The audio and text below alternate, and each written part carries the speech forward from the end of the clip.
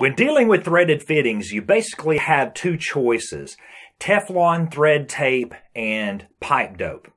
Pipe dope is not to be used on any kind of plastic fittings. The chemical compound will end up softening up the PVC and eventually you will get a leak from it. So anytime you have a threaded situation that involves PVC, always use Teflon tape.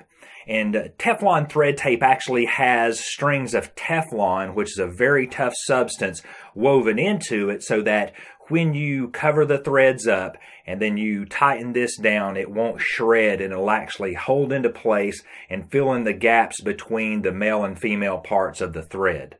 Now, here are a couple of videos. I'm going to show you the one of just using the thread tape first.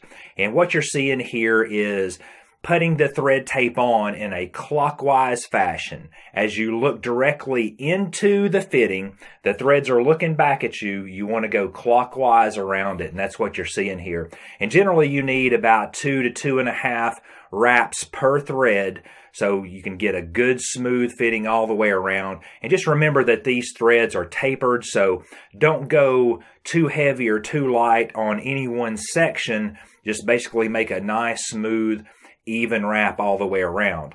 And for steel or even copper, if you're using that, use some pipe dope and just fill in the threads nice and good. And once you tighten everything down, the pipe dope will do a fantastic job of keeping your threaded fitting sealed up.